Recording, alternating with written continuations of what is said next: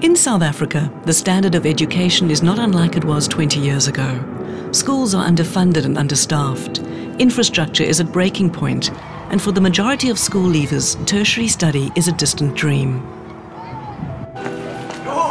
So where will our future leaders come from? How can they lead us into a new, opportunity-rich South Africa when 60% of schools in the Western Cape don't even have a library?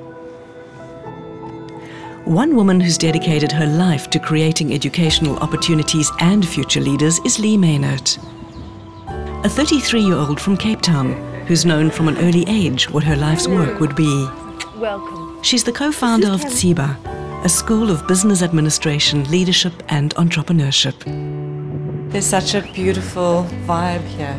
That for me is a sign of success. You know, that's the learning environment I always dreamt of creating, and now it's real.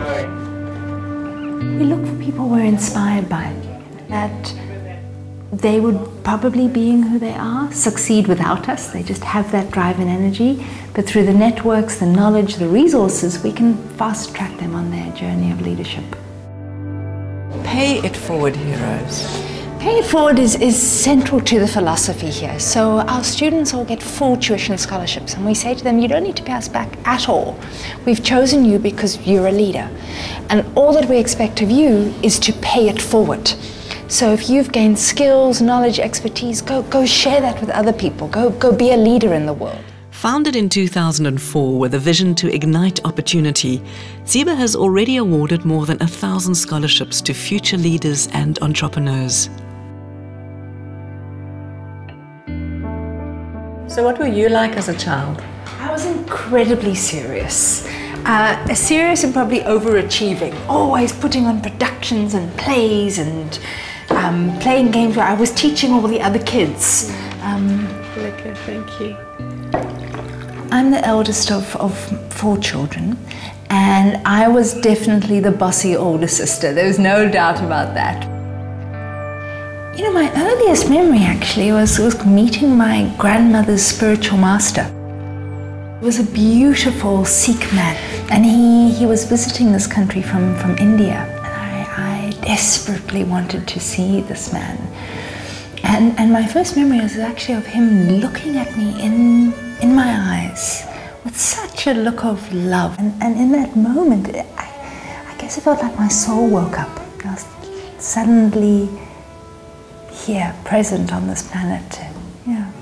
And you were very lucky to have that because you connected with that very strongly from a young age. I grew up believing that we are souls who are reincarnated here. And so I was always trying to find out, well, why am I here and what's it all about? So I wasn't your ordinary child.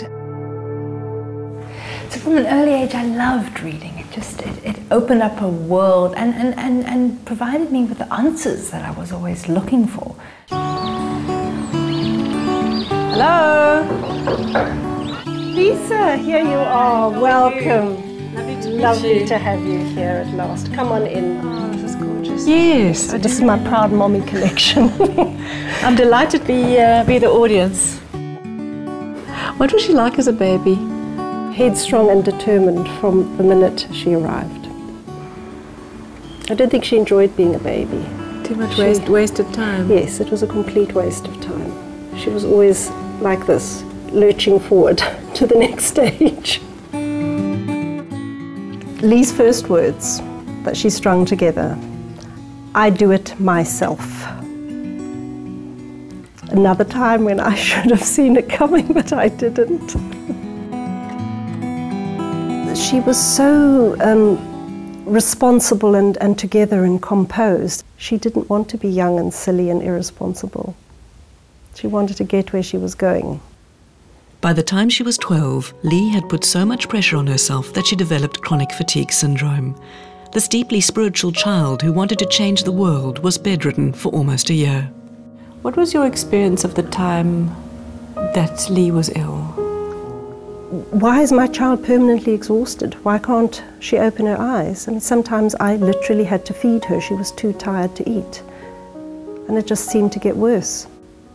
After Leigh had been out of school for a long time, and she knew that there was no time set on her having to go back and conform, she was able to ease into being more of the person that she wanted to become. One of the things that I was trying to change in my life was to move out of the very privileged space that I had almost been cocooned in. I'd gone to a very privileged elite school, and so when I returned to school, I chose to go to the local formal model C school. And for someone who's always been searching, questing, I had a wider world to search in.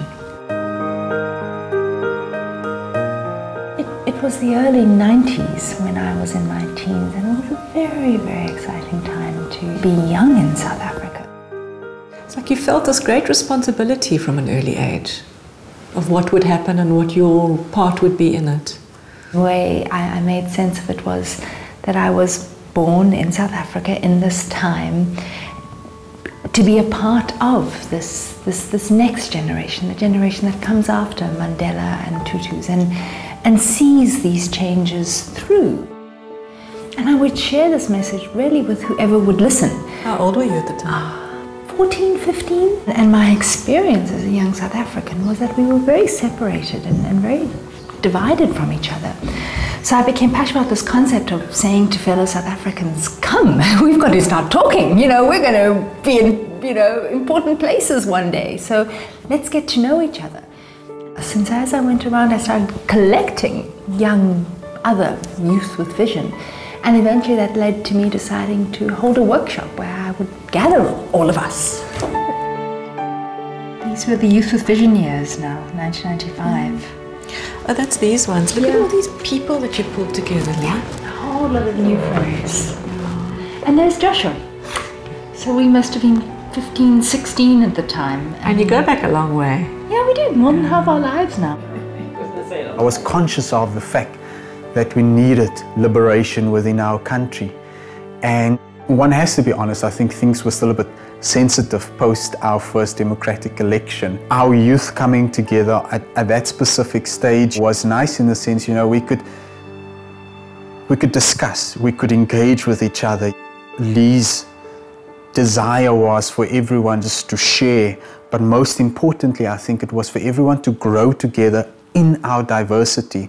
So for me, that in itself was the success of the camp, that we could really look past our differences and look to the future and realize, that the future of South Africa was practically in our hands. It's for us to trailblaze and to make a difference.